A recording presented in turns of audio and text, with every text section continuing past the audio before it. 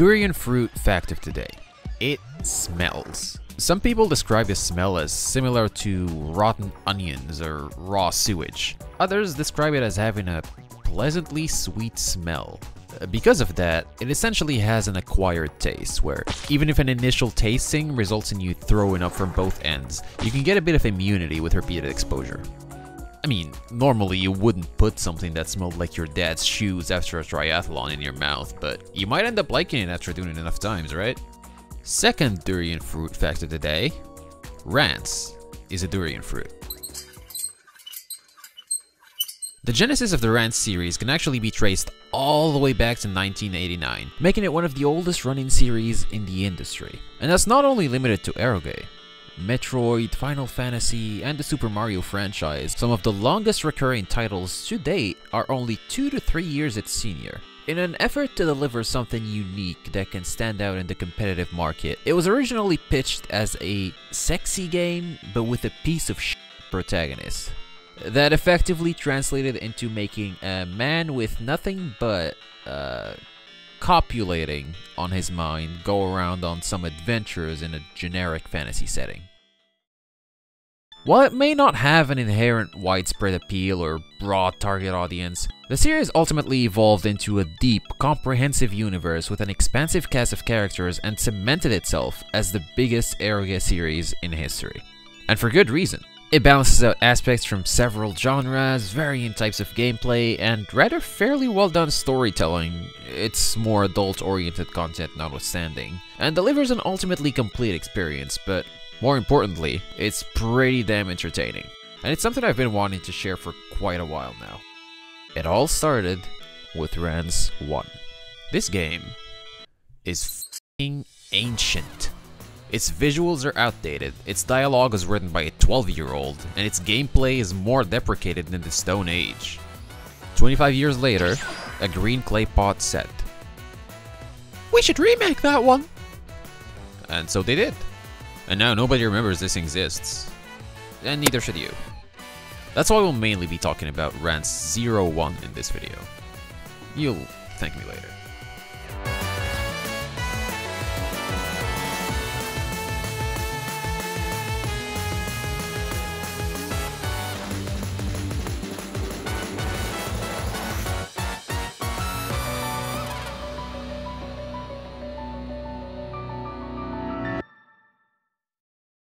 Rance 01 is the first game in the Rance series. It's an ADV RPG, putting it somewhere between a visual novel, an RPG, and a point-and-click sort of problem-solving adventure.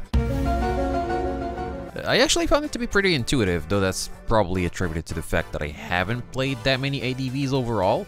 For some reason, somebody decided that it was a good idea to make the UI casino-themed. And it was. You walk through playing cards, you fight by throwing casino chips at your opponents, and you interact with the environment through 5 options. Though that last one's more about the gambler than the casino itself, I suppose. The combat is pretty simplistic in nature. While it is turn-based, you attack in the same turn as your enemy, but your stats are modified by the chips you use during said turn. For example, using a weapon chip increases your attack by a set value, a shield would increase your defense, and so on. Its simplicity can make it redundant at times, though really which RPG isn't. But your progress and rate of improvement are very easy to keep track of, and it's pretty satisfying to slap bosses or trash mobs with a 15k damage crit. Damn, that feels good. But, as this is a story-driven video game, how the story holds up is arguably the most important aspect of the experience, so let's talk about that. Yeah. The game begins with Rance, a seemingly picky and arrogant adventurer accepting a missing person's search request. The missing person's name is Hikari Miblong, but I'll call her generic redhead since she doesn't really matter that much. Dragging his travel companion comes slave along. They eventually reach the Lisa's castle town to investigate. I say travel companion, but well, she is in fact the main heroine. She doesn't really play that big of a role for most of the game, as she's immediately sent to enroll in the missing girl's school while Rance prances around the castle town. He crashes at an inn, without pain of course, before finding out that a local gang of thieves has kidnapped the bartender's daughter. With unbelievable mental gymnastics, he puts one and one together and realizes that they probably kidnapped the other girl as well. I mean, what are the odds that two separate kidnapping incidents in the same town at around the same time would be completely unrelated, right? He then heads out to the thieves' hideout to rescue the girls, without any ulterior motives, of course. But as he continues on with his investigation, he notices he's being followed by an unnamed girl in a school uniform throughout several occasions. Which, of course, can only be attributed to the fact that she has a crush on him, so that's clearly just his irresistible country bumpkin charm at play.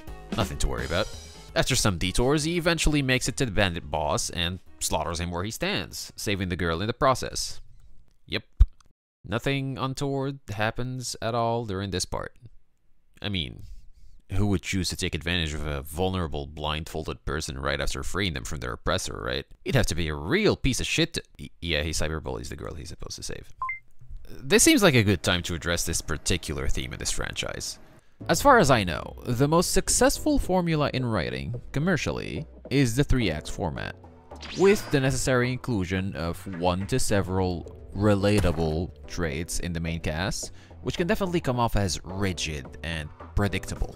Of course, there's always room for creativity, and subtle details can make or break a product, even if it is the same old cookie-cutter formula. In that aspect, Rance does stand out in some ways in my opinion, even if some parts of the overhead plot and character archetypes are a bit formulaic. It's very far removed from the typical blank slate self-insert protagonist, and that gives it a certain weight in terms of consequences. Now, I'm not trying to justify the MC's actions by any means. There's no sugarcoating it. That shit is vile and can be very uncomfortable to read through, but the series does manage to keep a sort of light-hearted tone to itself. The difference from what's grown to be a stale and predictable storytelling is what ultimately left an impression on me, so I wanted to make a note of that. I feel like as long as a certain level of respectfulness to the audience and the medium is being kept, it really doesn't make sense to play it safe all the time. That's a topic we might discuss in detail in another video. Alright, back to the story. So, after cyberbullying the girl, he finds out that she was the only one the bandits kidnapped. No generic redhead, unfortunately. Of course it couldn't be that easy, but after bringing her back safe and sound, he gets ambushed by an unnamed ninja threatening him to abandon his investigation. He fends her off fairly easily, but she retreats into the castle grounds. Pretty incompetent to lead an investigator straight into your HQ without taking any detours. This is like Criminal 101 here, and she's a ninja. Anyway. He tries to follow her inside the castle, but he doesn't have a pass, so he gets blocked at the gate. Though, that gets resolved pretty fast thanks to the timely intervention of the mysterious Sarma Lilith Mary. I wonder if that's an anagram of her real name. By now, he finds out that there's someone called Ninja Master in the Colosseum. It has to be the one he's after, right? I mean, what are the odds that two ninjas that exist in the same castle will be completely different people, right? Unfortunately, he needs a second pass to fight in the Colosseum as a participant. Sounds kind of stupid when I say that out loud, actually. But naturally, he goes to a graveyard, cons an innocent girl into naked wrestling with him, and as logic dictates, gets the Colosseum pass as a result of their coitus. He does eventually fight his way to the Ninja Master, and oh no, who could have seen this coming? It's actually not the ninja he was looking for the whole time. So anyways, he kills that guy. Fortunately, his performance so far ostensibly leads to the Crown Princess taking note of him, and she ends up hiring him for a ghost-busting job in her private summer mansion.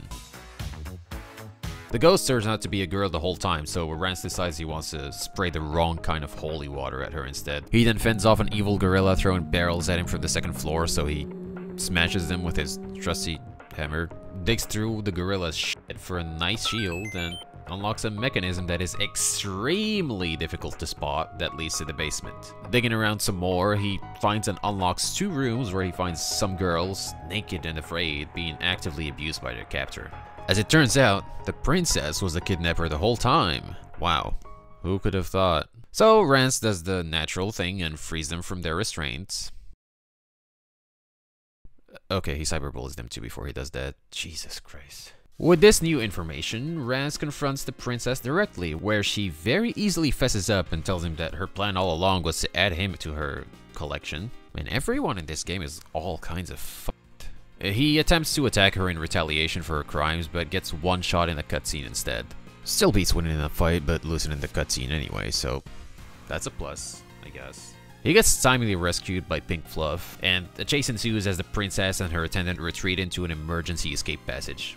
I guess they couldn't call the guards with a bunch of dildos laying around all over the room. It's just poor hindsight. Ninja Girl gets taken down for good in an obscenely difficult boss fight. Like, seriously, this shit took me like 15 tries. And a fairly uncomfortable torture for information scene takes place. I know she's complicit in abduction and first-degree manslaughter, but yikes. Rance neglects to do anything more to her and chases the princess, though whether that's a good thing or not, I couldn't really tell you at this point. A final fight ensues with Maris, and the princess is left alone with Rance. Oh no. She's surprisingly unfazed under this man's animalistic gaze, as she's pretty confident no one would be stupid enough to even touch the princess of a country. Yeah, so that was Rance 01. Honestly, this whole series is an odd experience. On one hand, I'm all for writing that doesn't shy away from doing something unconventional or delivering something far removed from my comfort zone. On the other hand, it also just ends up feeling like you're watching a crypto scam pulling off a successful rug pull half the time. But at the end of the day, its writing, world building, and character depth ultimately offsets the negatives for me, and I'd say it's not a bad experience. I've seen some fairly mixed opinions while making this video. Some of them treat it as a guilty pleasure, some wear all the rancing like a badge of honor at the Boy Scouts, and some are disgusted by the premise that they wouldn't even consider touching it. But I'm curious as to what you guys watching it think of it, so do tell me in the comments down below. There's still a lot of content that I didn't cover for Rance 01, to be fair, as the side content definitely adds a different layer to the experience, so here's some of the honorable mentions. You can steal panties from a mouse, capture the infamous bread thief that terrorized the castle for months, pee on a dude stuck in a wall, go to jail, and of course, as this is an eroge, there are quite a few H scenes that you could initiate. That's about it for today's video. As always, thanks for watching.